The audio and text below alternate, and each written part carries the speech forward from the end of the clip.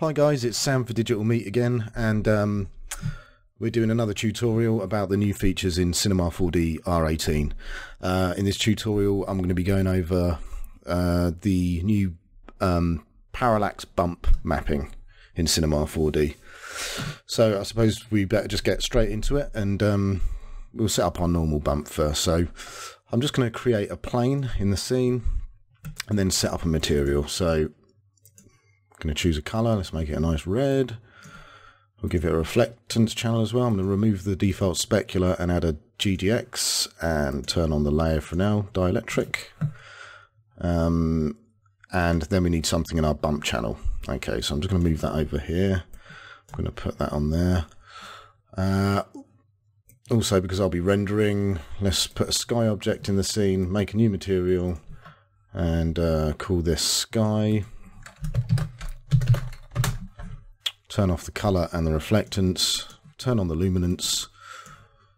We'll go to our content browser, and I'm just going to go to presets, hit the search button, type in HDR, and there we go. We've got something to reflect in there, so that'll do. We'll just choose this, bung it in. Okay, that's good. Okay, yeah, that's fine.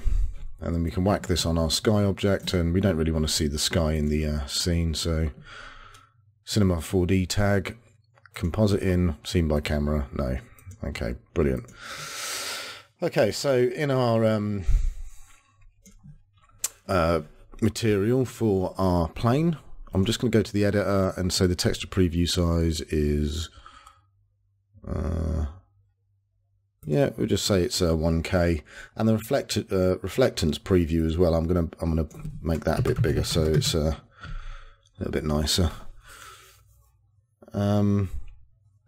Okay, so the bump channel. Now let's set something up. We're going to set up a normal bump first, and then we'll go from there. So if I turn on the bump channel, you can see there's nothing in there at the moment. So let's add a texture. I'm going to go down to surfaces and choose tiles.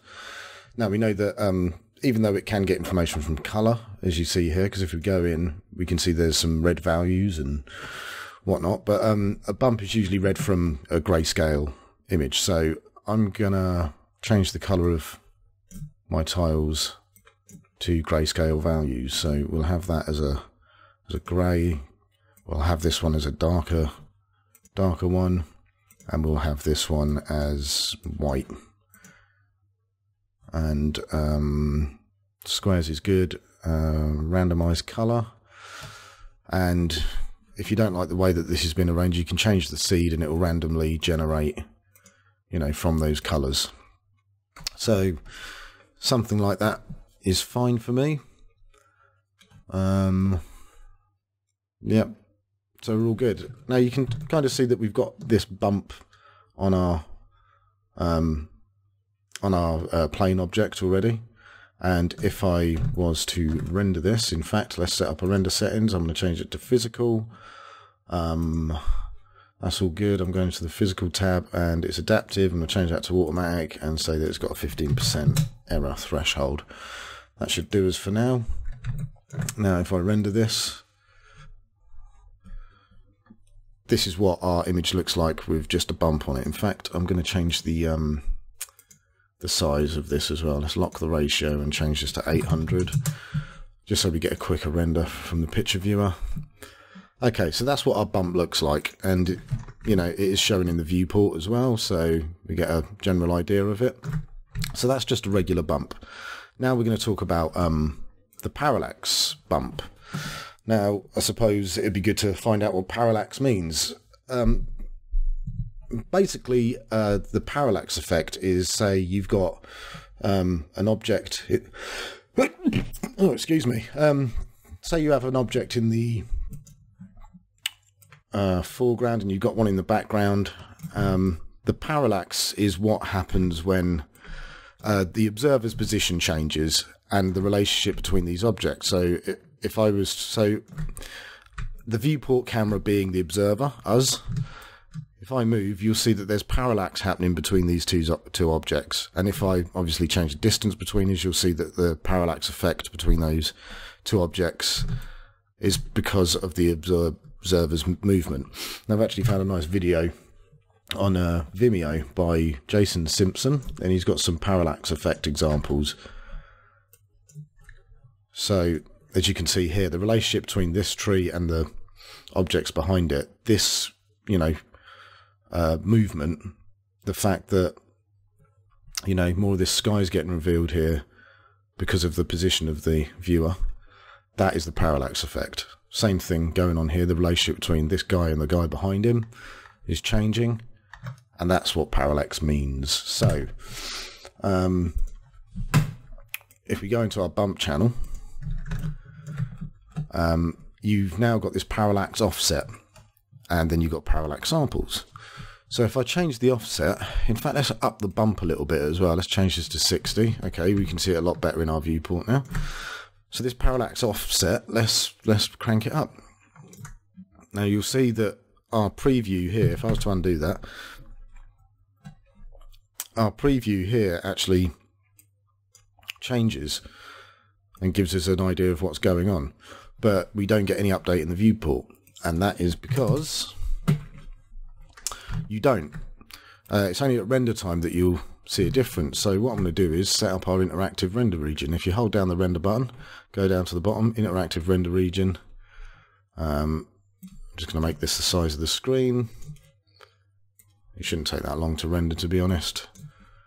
And also I'm going to up our quality as well to the top, so it'll render every time you move, basically. Okay, so this has just got the bump on it now, so let's whack up the offset. I'm going to whack it up to, say, 40,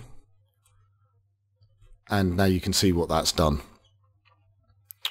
Let's change it to 40. Okay, so now you can see that it looks like, you know, we've got some actual depth going on.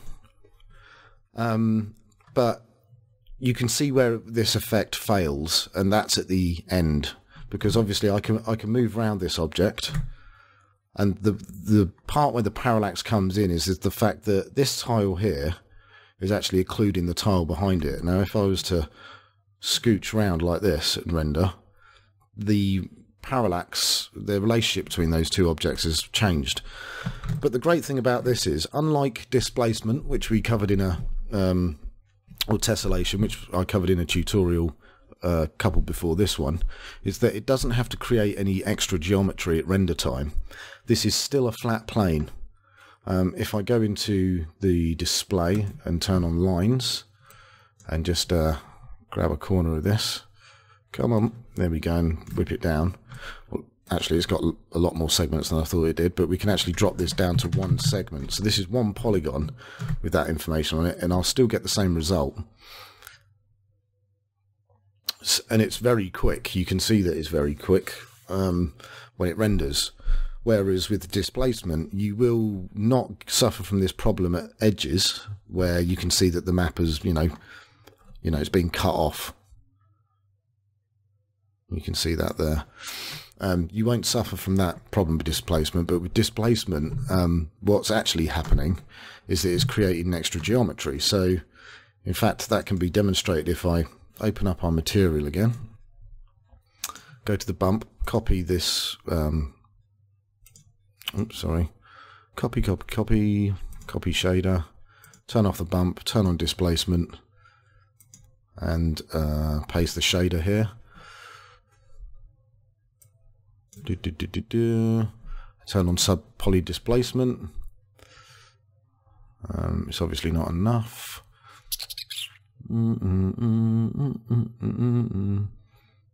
Okay, so what's going on here then? Let's see if we can turn on tessellation in our viewport, and then turn on tessellation to uniform. Okay, let's just grab that. Okay, so we've got some, there's not enough segments in our plane. That's all that's happening here. So if I up this to say 50, you can see now that it's actually creating extra geometry at render time. You can see the actual the tessellation going on here. And if I turn off our line so we can have a better look, yeah, so I'm getting real-time tessellation in the viewport now. but it's having to create that extra geometry to achieve that result. It's having to do some subdivisions on the surface of this, whereas with our bump, none of that's necessary. I can actually put this back down to 1 now. There still seems to be some tessellation. There we go. So yeah, with this technique, we get this result. It's clean, it's fast, it's a lovely, nice new feature of Cinema 4D. And let's try it on some different objects. So let's get a sphere. We'll get rid of this plane, and we'll whack this material on our sphere. So there, it looks like we've got some depth, and you can see again where it's failing when it gets to the edge there. But this may be extremely useful for cases where, you know, you're zoomed right into an object and you're not going to see the edges. So there, I mean, that definitely gives the illusion of some kind of depth. Works very well, and it's, like I said, it's quick. So let's try something else. Let's try a cube and see how this works out for us. Okay, lovely, that's working really, really well. But again, you can see where it fails at the edges. So really, you just got to really consider how you're going to use this, and be careful of the limitations of it. But you know, for something like this, it'd be incredibly helpful. And I think it's a welcome new addition to Cinema 4D 18, R18 even. So that's pretty much it. That's the Parallax Bump. One more thing that I should probably note, actually, the Parallax Samples. So we've got this set in Parallax Samples. Let's have a look at the help menu. Okay, so at the left, the Parallax samples are too small. At right, size correctly. Normally these values do not have to be modified. However, if parallax offset was set very high, artifacts as shown on the left of the above image would appear. Okay, so we've got some sort of streaking. And okay, to offset this, increase the parallax sample value. Higher values result in correspondingly longer render times. Okay, so I wonder if this thing at the edge would be considered artifact. I don't think it is. I think it's just a limitation of what the shader can do. But let's just times this by 2 and see if it actually makes an effect. Yes, it did actually. If I go back to 8 and we take a look at this area here. In fact, let's zoom in and see if we can get those artifacts looking bigger. Yes, we can. Okay, good. Okay, so you can see this kind of stepping on this edge here, and here, and here. I hope this comes out on the video, but yeah. Yeah, have a think, go on. Yeah, okay, so this stepping here, it's illustrating that there's not enough samples, and you can see that here as well. So if we go to 8 and we times by 2, make it 16, and watch that stepping there, you can see that stepping, even though it's still present, there's more samples, so there's that stepping has become sort of smaller and more, and the frequency of it has gone up. So if we times this by 2, 16, so it will be 32. We should see this stepping get even smaller. Yeah, there we go. And that has now sorted our problem. It's leveled it out. So we shouldn't be getting any issues there now. It should be nice and smooth. Yep, that's great. So that's what the sample does. It will any artifacting on edges like that, it will sort you out. So I'd increment them up, and that should solve it for you. Anyway, I think that about covers the Parallax Bump. As always, check out the Facebook page and you know, the merch store if you want to donate to Digital Meat. Keep us going. That'll be really good. I'll put links to all of those things in the description below the video. Cheers for listening, guys. I hope that helped. Bye.